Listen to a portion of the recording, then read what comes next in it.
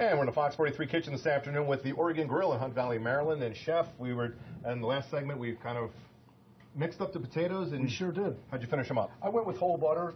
That's where the flavor is. I mean, whether you would choose to use blended oil or extra virgin olive oil, butter is what I chose.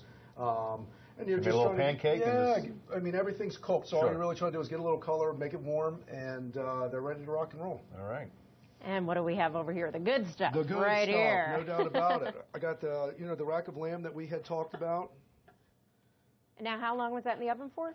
Well, the thing is the way that I cooked it was I did it almost entirely stovetop, and you would cook it on that fat that we had talked about. The fat cap that's on top is where you would cook it the entire way, and then maybe you would finish it in the oven. But I would say for a good rare, medium rare, then, right? No doubt about it. Yep. So we'll plate that up.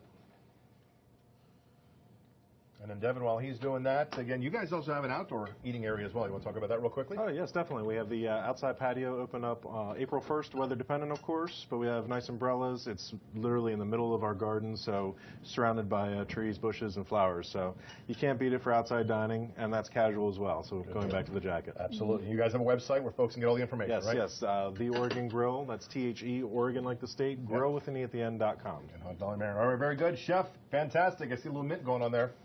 As he's wrapping up, Allie, we're going to head it to you in the studio for a look at what's coming up at 5. Well, looks good out there, guys. Thanks. Ahead.